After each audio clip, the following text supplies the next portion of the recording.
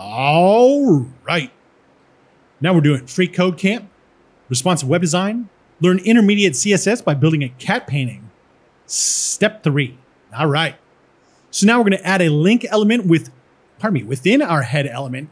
And for that link element, we're going to set the rel attribute to stylesheet and the href to /styles.css like that. All right. So we'll start off with the link and we'll say link like this, close it off.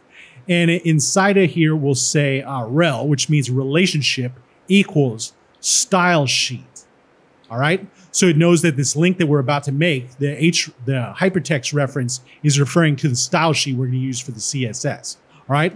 So like I said here, hypertext reference, href, equals /styles.css. And the / just means that it's in the same folder as where the index.html is located, right? So let's check the code. Looks good, and submit it. All right. Now we're on to step 4, and we'll see you next time.